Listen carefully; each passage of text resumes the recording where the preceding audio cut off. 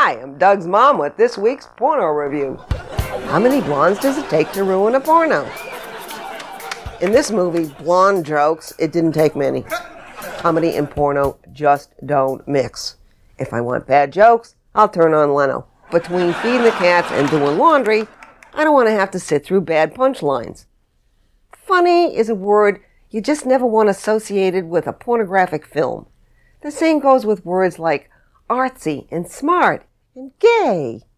The bottom line is less shtick, more dick. On my scale of 1 to 5 diddling fingers, I gave blonde jokes 1 finger, barely past the second knuckle.